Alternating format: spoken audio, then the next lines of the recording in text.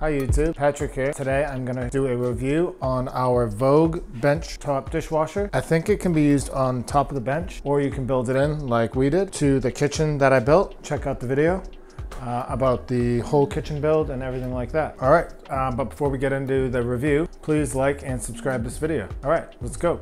So we bought our Vogue dishwasher at a company called Trade Depot. And they're in New Zealand. I did a lot of researching about these underbench dishwasher drawer type model dishwashers. And all of them were pretty expensive, probably around the $2,000, $1,500 mark, and really didn't want to spend too much on a dishwasher, but I did find this one and I think it was under $300. And it seems to work pretty good. So let's get into the review. So we wanted a dishwasher that was good for doing cups, silverware, small plates, bowls, utensils, stuff like that. And this thing actually works really great for that. We like doing all our big plates and pots and pans by hand, so that's really not a problem for us. But this is awesome for cups and silverware. So let me just explain the panel here in the front. So over here we have the power button, okay, and you can turn it on.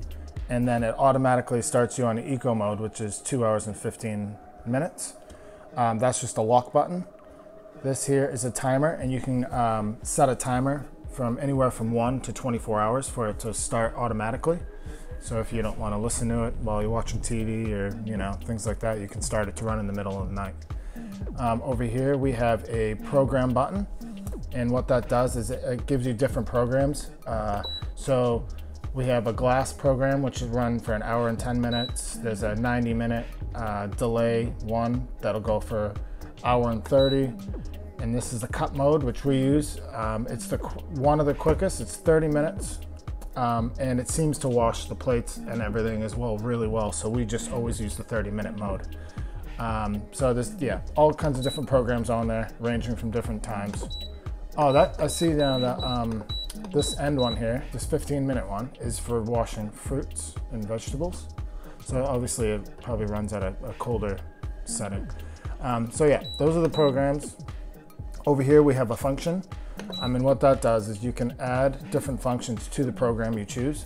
So that's just a pot one. If you want to stick a big pot in there, you can have a different pot function. This is a dry function, so at the end of the cycle it'll also dry what was in there, and then that's a timer, some kind of timer cycle.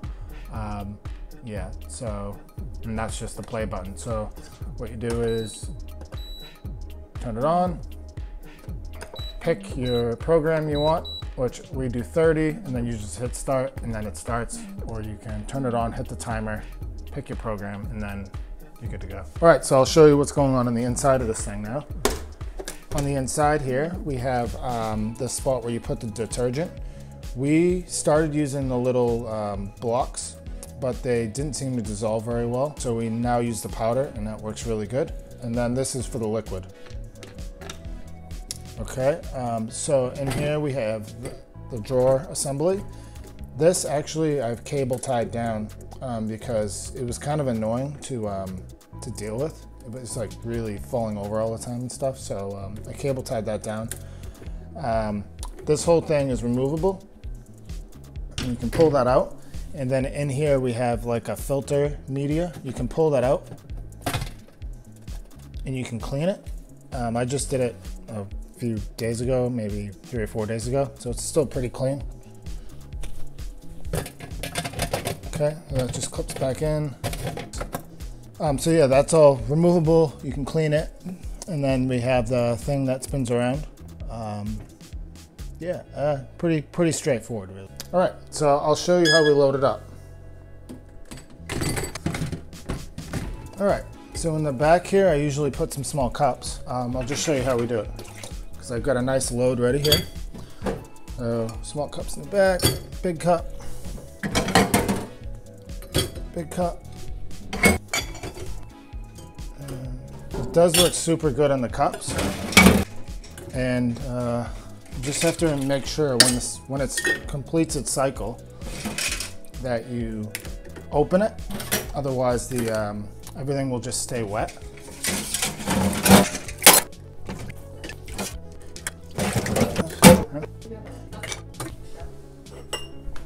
And this is a pretty good feature here. You can clip your cup on like that.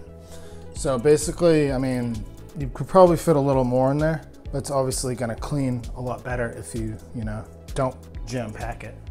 But even jam packed, it seems to clean pretty well. When you're loading this thing, you just wanna remember like putting stuff like chopsticks into here and I don't know, like skewers and stuff. You wanna put them upside down because it'll fall through the slot and then it'll jam up the this thing.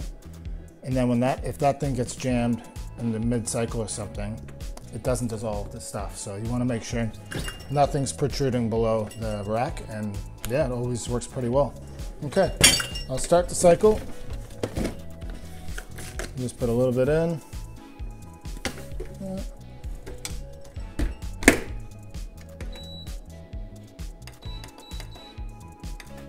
It's good to go. Thanks for watching, guys. I hope this video was pretty informative and helped you out. Be sure to check out the Trade Depot website, tradedepot.co.nz. And they have all kinds of cool things on there. We bought our toilet, our oven, and some other stuff. But the dishwasher is definitely an A+ in my book. So please subscribe, like, and I'll see you next time, guys.